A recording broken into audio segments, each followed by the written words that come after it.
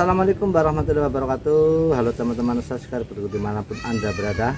Pada kesempatan kali ini kita akan berbagi informasi, berbagi pengalaman. Di sini ada servisan Toyota Corolla SS Saloon tahun 86. Kita akan review semampu kita loh ya bro. Toyota Corolla SS tahun 86. Kekurangan dan kelebihannya ataupun eksterior dan interiornya seperti apa, kita akan kupas pada video kali ini. Jangan lupa seperti biasa kasih like pada videonya, dan buat teman-teman yang belum subscribe kita tunggu subscribe-nya, dan jangan lupa ketuk tanda loncengnya sehingga teman-teman akan mendapatkan notifikasi pada saat kita mengunggah video yang baru. Kita akan mulai dari luarnya bro, atau dari eksteriornya bro, dari body bro. Oke bro, kita mulai dari depan. Dari depan kita lihat dari lampunya ya bro. Lampunya masih jadul, walaupun masih jadul tapi ini antik bro. Ini masih menggunakan mika buram bro, belum multi reflektor. Jadi masih buram untuk lampu besarnya atau lampu depannya. Kemudian di sini yang SS Saloon tahun 86 ada grillnya, ini model sarang tawon bro. Sarang tawon dihiasi pinggirannya dengan chrome. Nah ini yang Toyota SS Saloon, grillnya bagus bro, sarang tawon hiasi chrome. Kemudian lampu sen ada di bawah, di bumper. Kemudian yang sebelah sini adalah lampu kota, dan ini hanya sekedar hiasan bro, hiasan. Ini lampu kotanya. Nah untuk pada kapnya, ini bagian kap ini ada desainan sedikit menonjol bro, sedikit ada list tarikan panjang ke sana sehingga kelihatan menonjol, menambah seninya bro, menambah seni dari kap mobil Corolla SS Saloon. Untuk ban standarnya, ban standar profilnya 175/70 ring 13.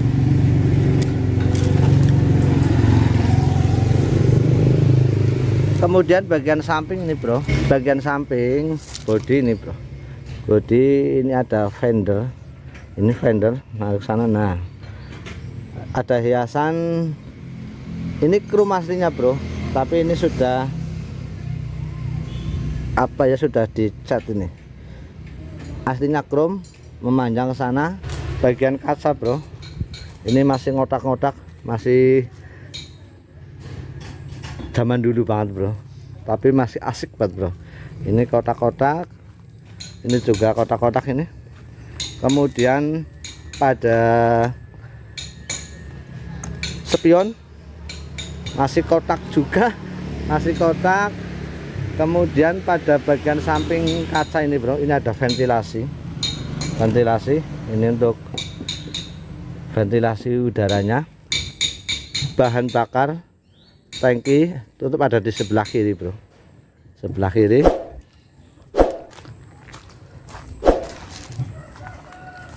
Dari tampak belakang, untuk kaca lampu belakang berbentuk trapesium ya bro. Ini untuk atas lampu rem, kemudian lampu kota, bawah ini adalah lampu sen, dan di sini tempat plat nomor. Seharusnya di sini ada semacam apa ya, dudukan lampu di sini, tapi ini lagi diperbaiki, jadi ini masih kosong. Kemudian bumper ini dari plastik,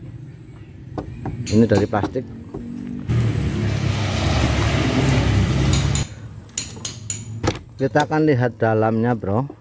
Dalam di sini ini ada poket, tapi belum ada tempat untuk penyimpanan air. Di sini belum ada tempat botol ya bro, belum ada. Bahan ini masih orisinil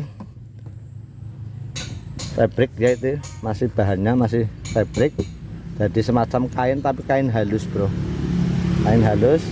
Kemudian untuk bukakan pintu masih congkelan ya bro, congkelan.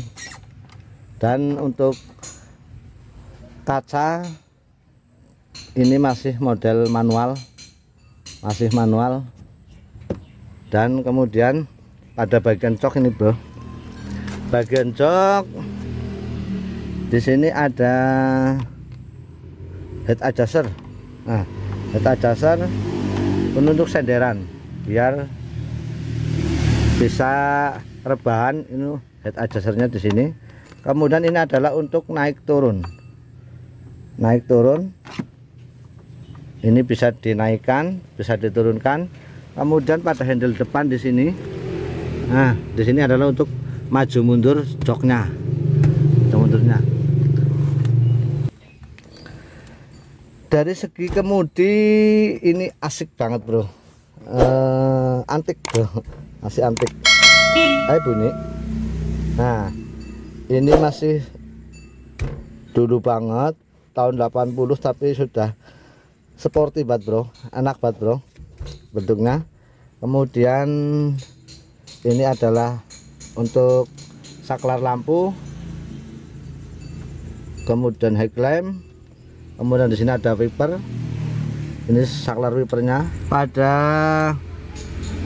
speedometer masih analog, belum digital. Anu tahun 80-an ya, 86 nih bro. Di sini ada temperatur panas. Kemudian ini adalah untuk RPM mesin, ini untuk kecepatan. Kemudian di sini adalah ampere bahan bakar bro, ampere bahan bakar. Dan ini sudah dilengkapi AC ya bro, sudah dilengkapi AC tahun 80-an. Ini sudah lengkap, ini untuk ventilasi udara. Kemudian untuk saklar AC nya, dan ini untuk saklar AC ini bro, saklar AC. Kemudian ini untuk yang lainnya bisa untuk semburan angin yang di bawah, yang di atas. Dan di sini ada box penyimpanan. Kemudian di sini juga ada box penyimpanan juga. Nah di sini juga ada bagian kecil di depan, ini buat menempatkan barang-barang yang kecil. Ini bagian dashboard depan. Ini handrem bro, handrem. Di sini ada tempat koin juga, ini juga tempat penyimpanan barang. Box belakang, set box juga ada sini. Untuk gigi 5 percepatan. Kapasitas penumpang sedannya masih sedan lah ya bro. Nah ini joknya juga masih orisinil bro, joknya bro.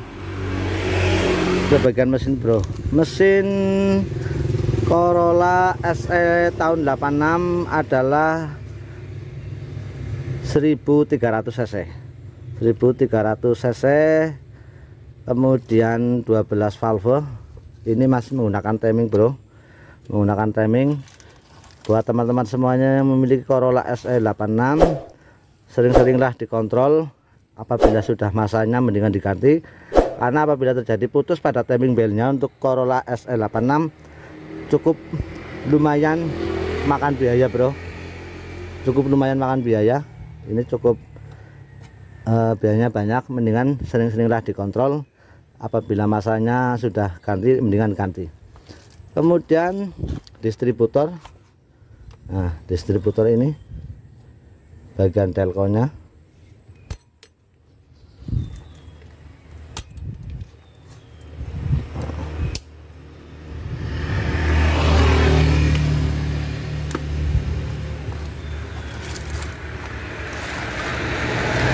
Aki cukup lumayan besar, ini 45 ampere. 45 ampere ini menggunakan 50 apa ya? Ya menggunakan 60 bro. Menggunakan 60 ampere. Cukup besar, lumayan juga. Kemudian sistem kopling menggunakan minyak, bukan menggunakan kabel, tapi menggunakan minyak untuk sistem koplingnya. Itu ya bro. Mesin masih menggunakan karburator, tidak seperti Toyota yang sebelumnya itu sudah injeksi, tapi kalau ini sudah masih karburator bro, masih karburator. Pompanya juga masih pompa manual, pompa bensinnya, pompa bensin manual. Oke ya bro.